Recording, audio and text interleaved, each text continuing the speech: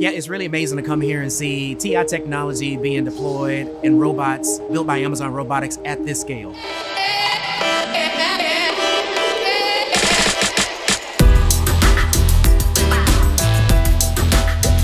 So Amazon Robotics fulfills all of the custom robot needs for mobile robotics and manipulation robotics throughout the Amazon network. We have more than 750,000 robots that are out there in the field and thousands of robot work cells that do manipulation to fulfill orders for customers every day. So our collaboration is built really around Amazon's excellence in robotics, TI's excellence in embedded processing as well as analog. Proteus is our mobile robot system that can work near people. And the reason that that's important is it means that we can extend the reach of our mobile robots to places in the building that we couldn't be before. Our prior generation of robots, the structured field robots, all live behind safety fences.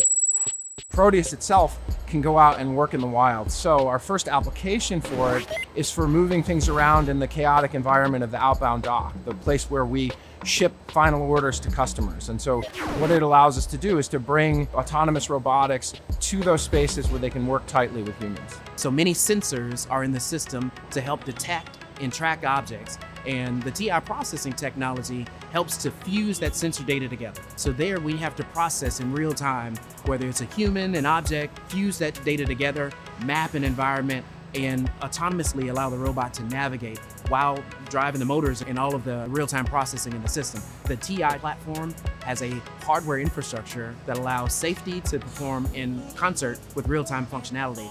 And Amazon can develop their software on top of our platform. And really it is about collaboration between our teams and the Amazon Robotics teams to develop their system and get it certified to the SIL levels that they need to achieve. So what we do is we've actually split the function. So we have a safety bubble, which is effectively an invisible force field that looks for people in the proximity of the robot. And if they get too close, we'll either slow or stop the robot in a functionally safely rated manner. And then we wrap that in an overall more sophisticated planning system that understands exactly how that safety bubble behaves, so that as Proteus drives through a congested area, it can simply avoid any situation which might cause the safety bubble to trigger and allow us to have high performance. As we continue to enhance and strengthen our product roadmap related to our TI processing technology to bring the world of sensor fusion, motor control, functional safety combined together, our power management portfolio to drive high power efficiency and power density in a small form factor, and our signal chain and connectivity solutions so the robot can communicate over Ethernet and CAN interfaces. We just want to continue to advance the future of robotic systems, and we're just excited how Amazon continues to push us to strengthen and drive a robust product roadmap in the future.